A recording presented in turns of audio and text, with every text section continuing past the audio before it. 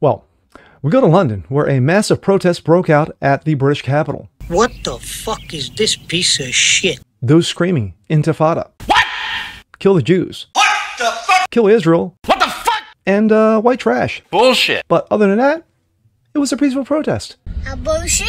I'm Jasper Gonzo, and this is what's next.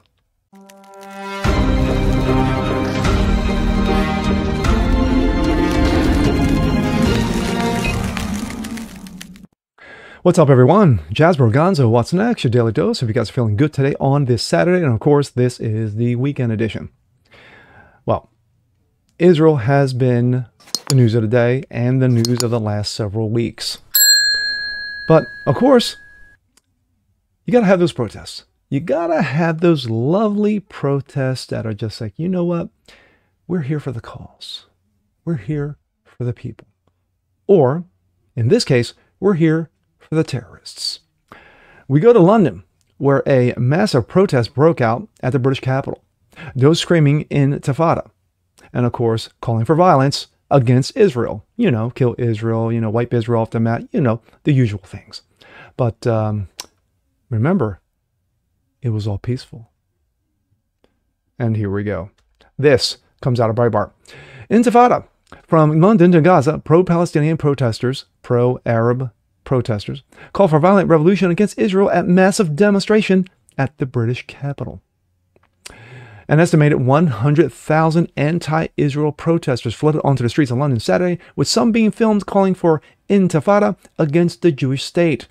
The British capital was once again mobbed by pro-Palestinian protesters, with numbers matching demonstrations held in London last week, during which activists were filmed calling for jihad, because of course they were.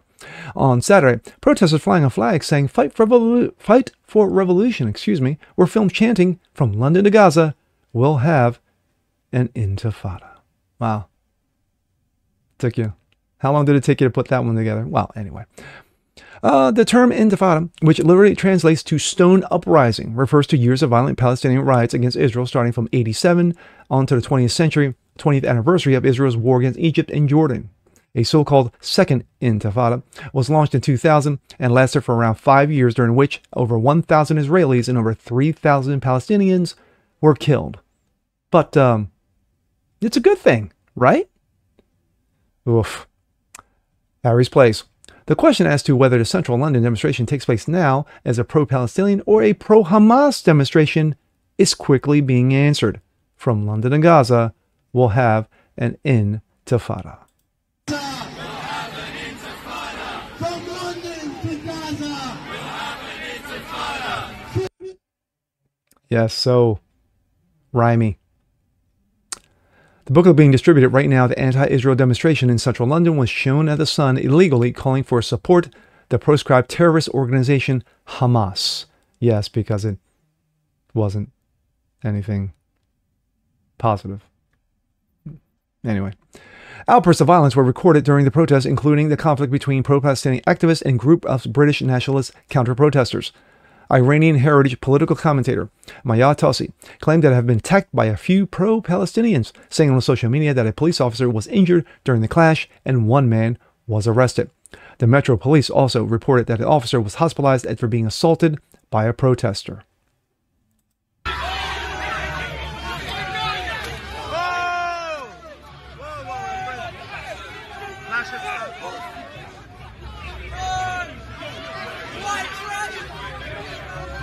White trash.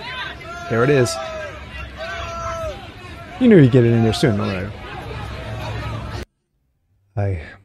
The second large-scale anti-Israel protest comes as London's Metro Police face increasing criticism over the decision to not arrest activists calling for jihad and for Muslim armies around the world to attack Israel during a similar rally in London last weekend.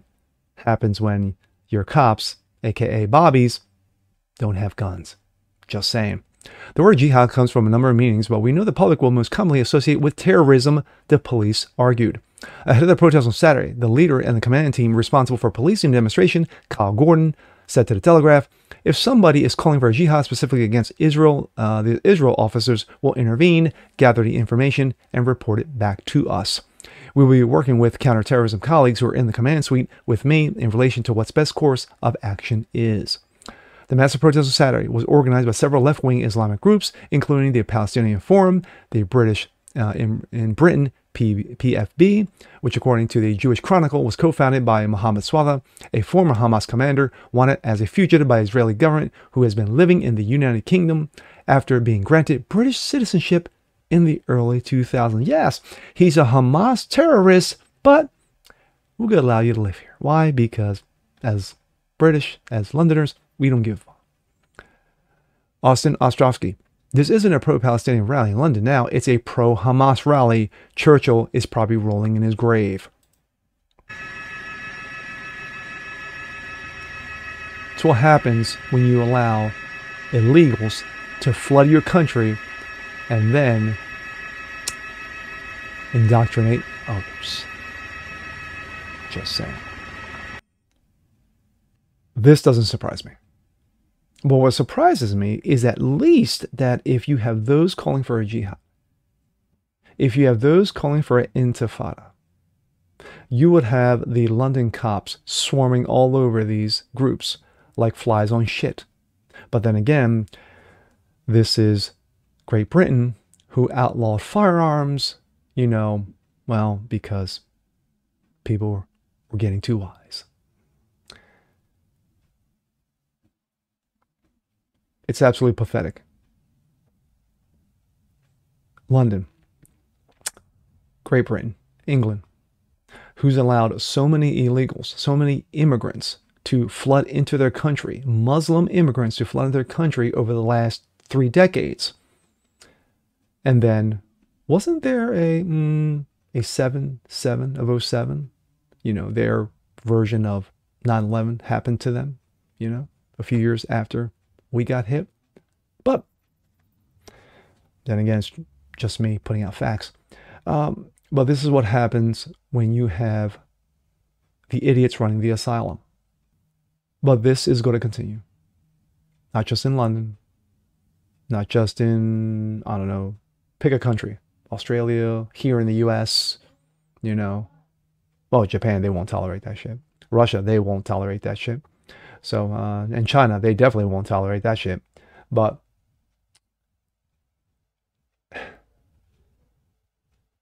it's getting bad over in Israel right now. Israel, who has launched a full-scale ground attack against Hamas, is just bombing the fuck out of, quote-unquote, Palestine, out of Gaza, which in reality, no such thing as Palestine or the Palestinian people. They're Arab squatters.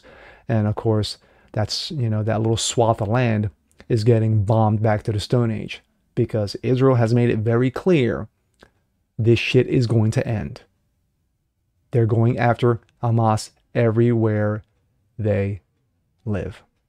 Everywhere they exist, Israel says, we are coming after you and we don't give a fuck. And, Hamas, you fucked around, and now you're finding out. And with that, I'm Jasper Gonzo. This is What's Next. Want to see more like this? Please leave a comment below. Like it, share it, subscribe to it, hit the notification bell so you guys never miss a thing. And we'll see you next time. Peace.